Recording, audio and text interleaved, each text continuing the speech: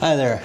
So I was really looking for that interview with you because basically, let me kind of say why I find it like extremely special for Russia, for all of us, for our community. The thing is that I myself have a corporate education background.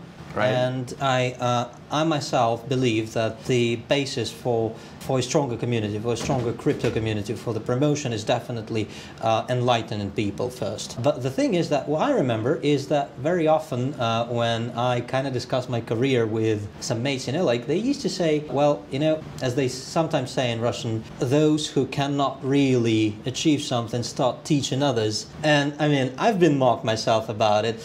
What's your attitude to that? Why did you actually decide to go teaching, educating rather than practicing? I mean, it's a fresh market. Actually, there are millions of opportunities there. There's a lot of opportunities. I'm actually going to use an American analogy as to why I've chosen this solution to stay on the education side of things. And that is that when gold was first found in California, a lot of people migrated to California. The people who made money were the people who actually supplied the tools and the trades and the tents and the equipment, and not the actual miners. And so the approach that I'm taking is that, yes, there's a lot of high-value projects out there that could be taken advantage of. The area that I think that is going to be the most long-lasting will be on the education side. I'm going to supply those people with the capabilities of having the right tools to actually do the mining that they want to do. So for those opportunities in blockchain or cryptocurrencies, they're fine. I'm fine with letting them do that, simply because mine is going to be more stable, be longer lasting, and probably in the end I'll make more money. I mean, I'm told on your side, so basically let's try to kind of, what you said actually sounds, it's not actually about dignity or enlightening, right? It's about making a long-term profit. Well, that's part of it, but what I have found is that I have a unique skill set, and that is to run training companies. And so the Blockchain Academy is one of the training companies that I own. And our commitment to that market is pretty much what we consider our knitting. It's the things that we have the most strengths in.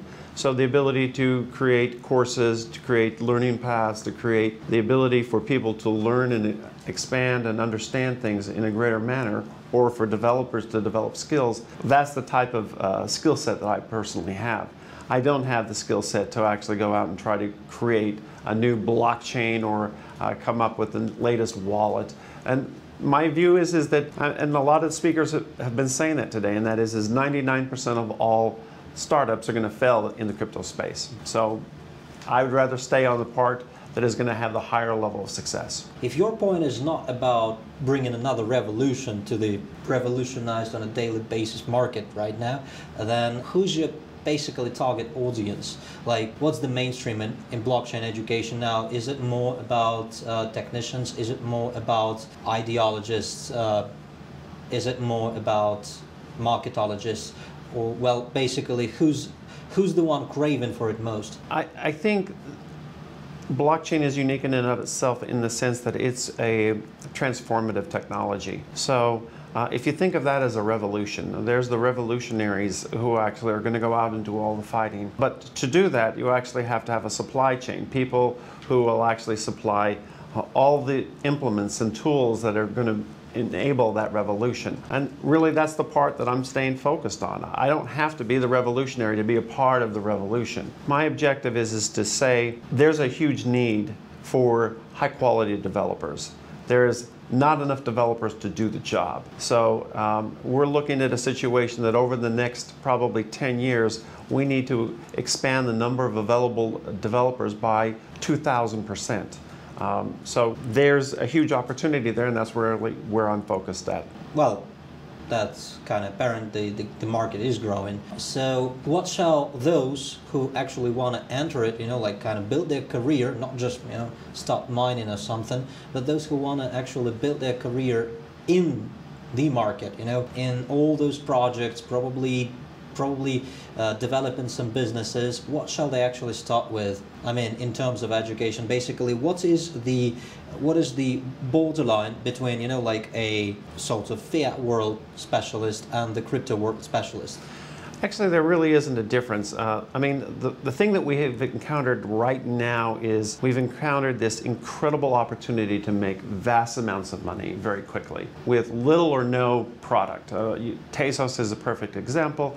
They have developed a paper, they have a basic minimum viable product, but they were able to raise $250 million. You have Filecoin, who's never even built a proof of concept for their particular product, and they raised almost $260 million.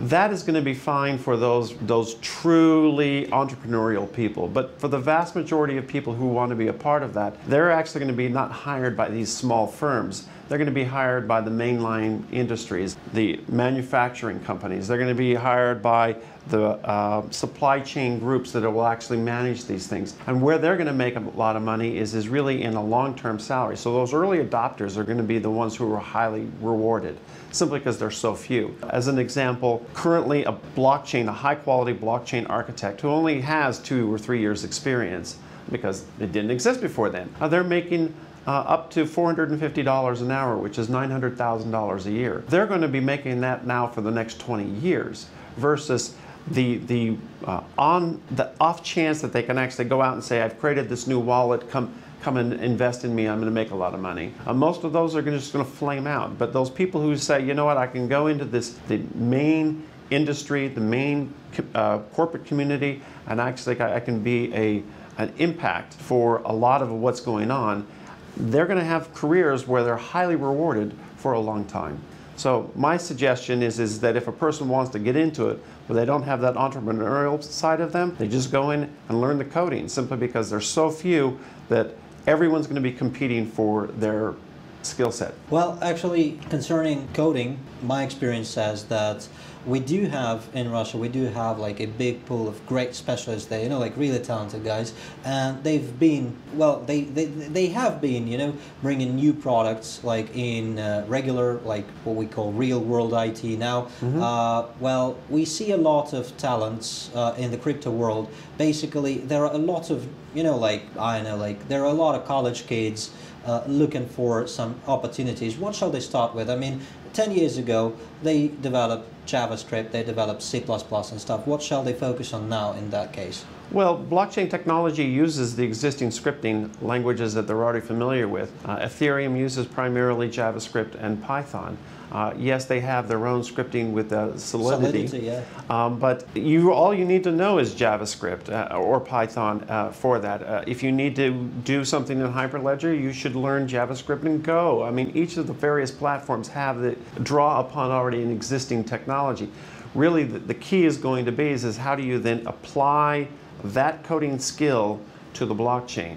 And what's going to happen is this. You pointed out that there's a high level of quality coders here in Russia. Russia has always maintained that quality level. It's been high quality people, high quality product that is delivered. Russia could actually find themselves, simply because they have this incredible population of high quality skills already available. All they need to be done is just adapt them to the blockchain, and they'll be major players without even trying. Right, and therefore that basically is what I was thinking about asking you. What is basically the way to convert? You know, like, there are now many people. Well, I mean, if anyone didn't know, we are still experiencing crisis here. You know. No.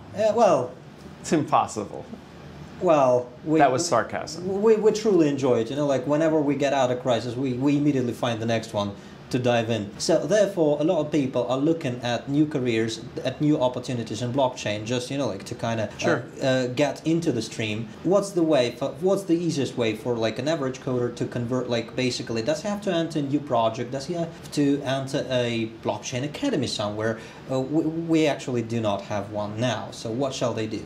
Well, the easiest thing that a person could do is try to self-teach themselves. So it is still available? It's still available. And the problem with that is it takes longer to do it, because no one's curating a proper learning path. So they're stumbling out there and saying, what do I need to learn to actually make this a viable career decision? What will happen is there'll be companies like mine, like the Blockchain Academy, that will just sprout up. And people will go to them, and what they'll do is they'll accelerate that learning instead of being 1 year down to, say, 6 weeks. and then they'll come out of it with a portfolio of code that they're already familiar with, already comfortable with, that they can go to employers and say, this is what we have. I mean, the biggest thing that happens to me at most conferences is recruiters come to me and say, we'll hire anybody that you know that has blockchain experience. And that doesn't mean that a person who isn't a full stack developer, as an example, can't become a blockchain developer. It's just that they're not at this point.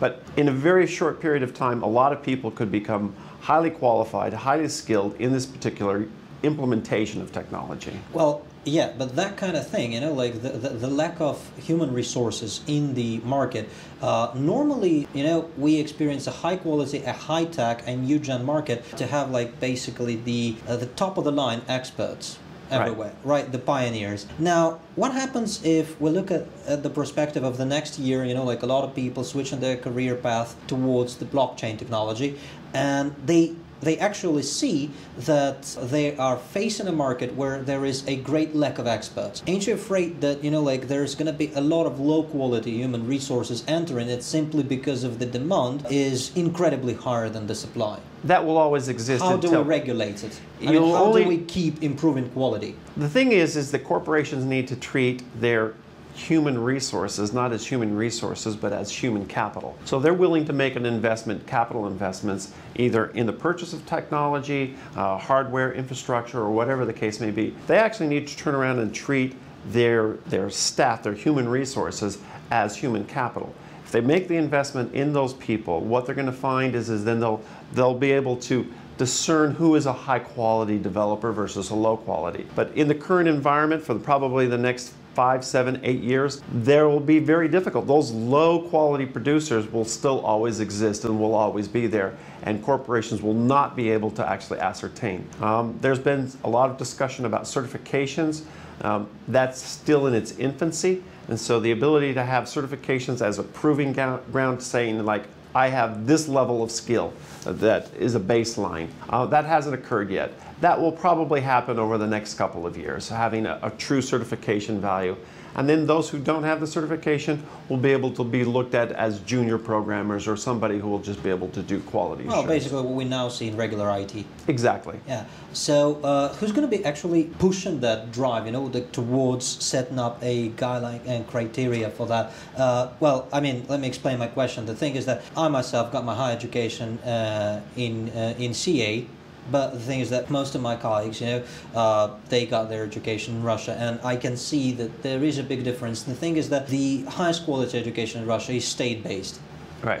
And therefore, the state actually decides the direction of it. Sure. So therefore, we are going to be looking at an increased number of people entering it when the state decides that they really need it. While in the West, it's apparently obvious that the market decides, that the market makes the decision what they need. Do you think it will actually kind of become like another kind of Cold War again, and like when we start like, you know, like competing with our best minds and stuff like that? Or shall it be actually a peaceful entrance to the new market and the new economy? It'll be a little bit of both. There will be a coming war, and it will be over the talent aspect of it, not the implementation. Implementation is actually going to reduce conflict simply because everyone is going to have to be cooperatively working. You have now manufacturing of, say, an automobile that draws upon parts that are coming from, say, 30 different countries. So the adoption of that is going to be a leveler in terms of that kind of competition. There'll always be a competition for the best minds simply because they are the best. It's the same in ballet, it's the same in any aspect or business that you choose. So the ability for that competition will be simply governed by actually the market. While the state is governing most of the implementation of education here in Russia, it's not really dissimilar, say, in the US. Universities are very slow responders to what market needs are.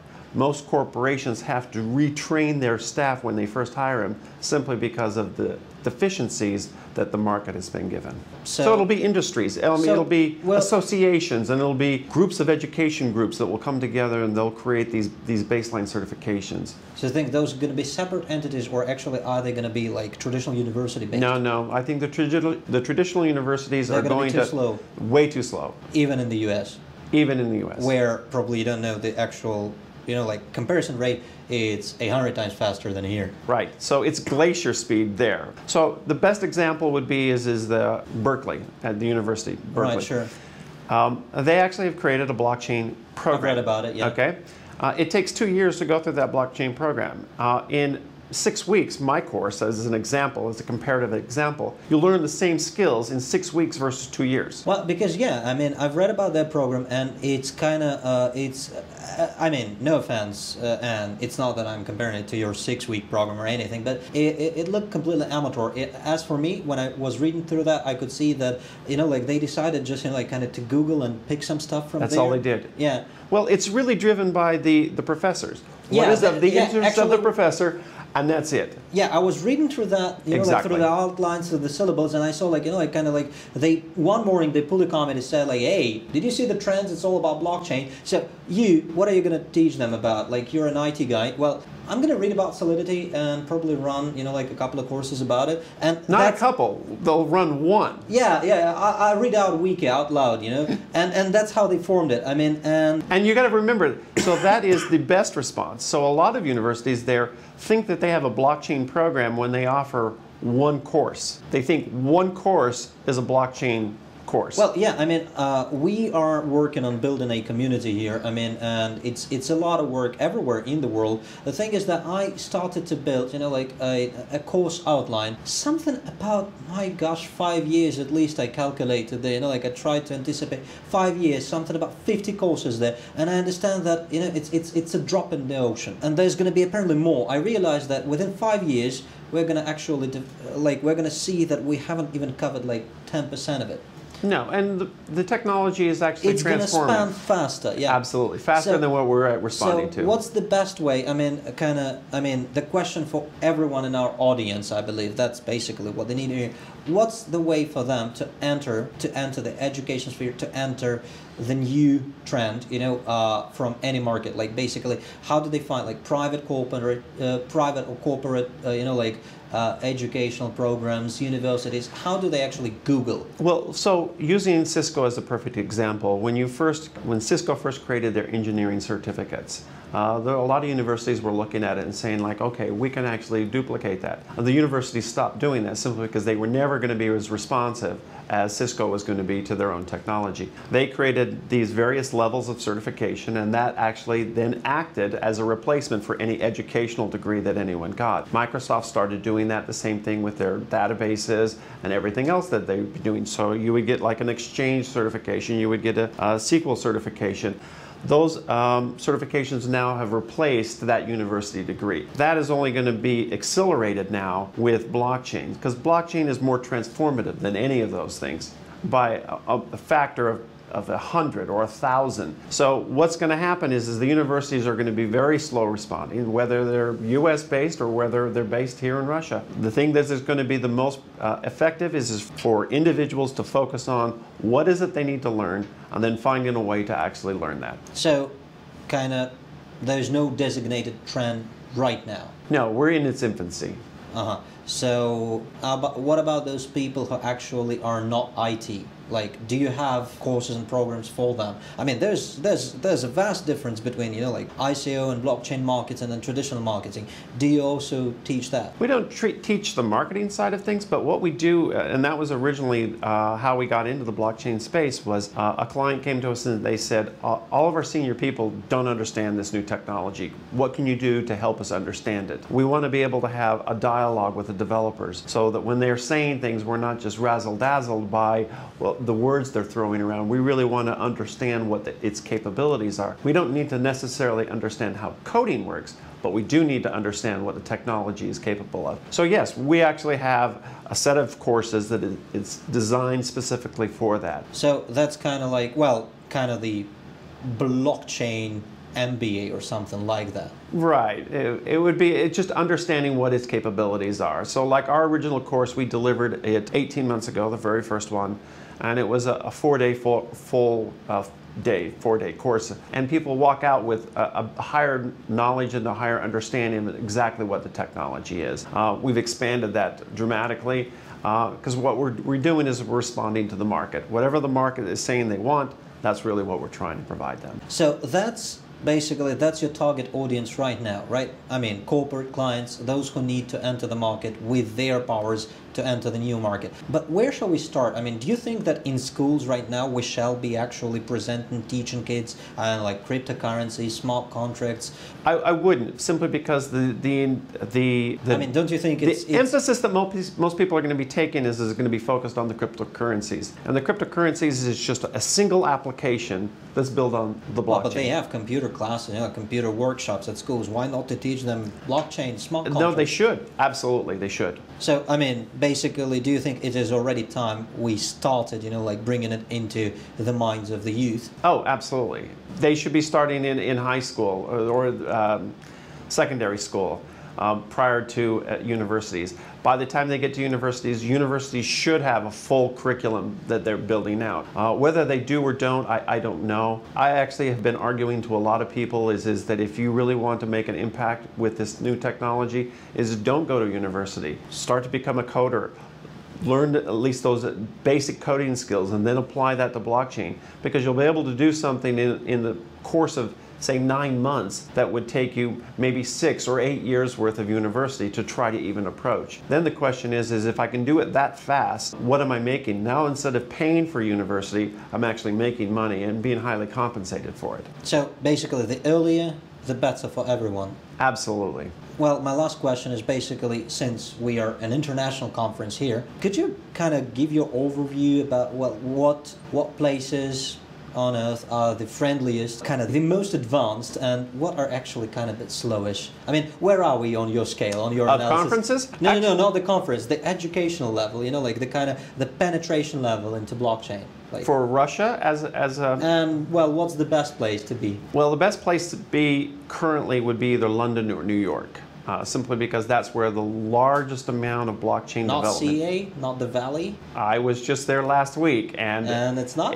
They're really second grade. I mean, they really don't know what they're doing there. They have low implementation, they have low awareness. But that's the same story as, like those CPUs in the US versus, what is it, like ATI, AMD, like these guys know how to show off with the Valley, these guys know how to bring the value. Right, but just in terms of implementation, where's the highest concentration? Those are the two highest concentrations. You're seeing a new level of concentration. What about Asia? You're seeing that in China and in South Korea. Japan is falling far behind those two countries. Well, they're kind of accepting it economically more than ideologically. They are, but Japan should be. They're a huge manufacturing source. In Europe, of course, outside of the UK, you're seeing it actually in Germany. Germany is doing, and Switzerland. So Switzerland is doing more on the government side. Germany is doing more on the manufacturing side. So those kinds of adoptions are very, very large. So where I would say how these things rank, I think they're fluid right now in terms of where they are. There's two clear winners at the moment, but it's only momentary. It doesn't mean that over the long term that's where they will be based.